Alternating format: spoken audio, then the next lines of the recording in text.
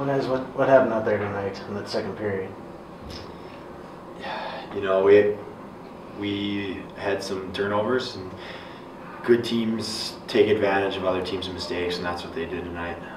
I was really proud of our effort. I thought throughout the majority of the game we dictated the pace, which is something we've looked to do.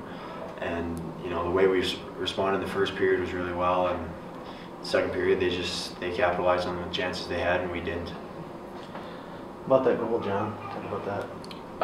Yeah, I don't know. I came off the bench and the puck came right to me, and I saw that they were going for a line change, so I just came down and kind of gave it my all. But obviously, it's nice to get the monkey off the back, but I wish it could have been in better circumstances.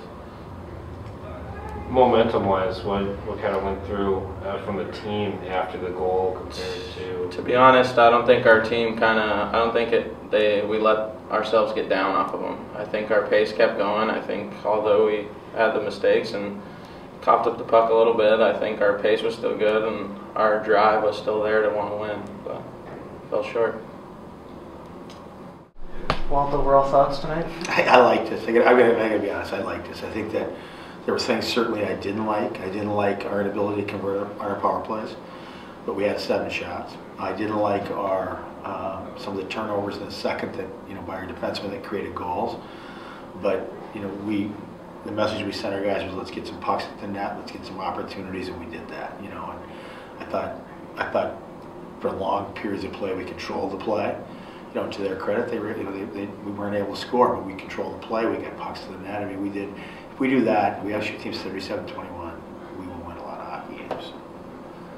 On their fourth goal, when don't run out to play the puck. Bad play by Michael, though. Just bad play. He can't do that. He's got to be more patient than that. I mean, you know, that's a tough one. At that time too, because we were creeping back in. It's bad, bad play. He knows it too. So. How about John Seymour breaking his? That was great. I mean, I thought John Seymour had his best game of the year, and I thought that goal was, you know, hopefully that's a catalyst for him, and that's something we want to use him. So. What do you think the need is to bounce back against Bowling Green next weekend? Is there anything that sticks? You know, I think I've done this a long time, and I think that sometimes you're not always rewarded for good play, but I think that sometimes you kind of turn the corner and start to play, and I think that, you know, if you do that, there's some things we got to clean up and get better at. But if we have the effort that we had, you know, clean up some of the things we did with the puck, you know, I don't know what's happening in Barris right now. I have no idea, but we're tied with Bridges ahead of us on a tiebreaker. But it's a 6-game season right now. We got to get one more win than them right now to get home ice. I'm not sure where Barris is, but I mean, that's what it is. We got to do our job, and just every night you go and you do it. That's what you have to do.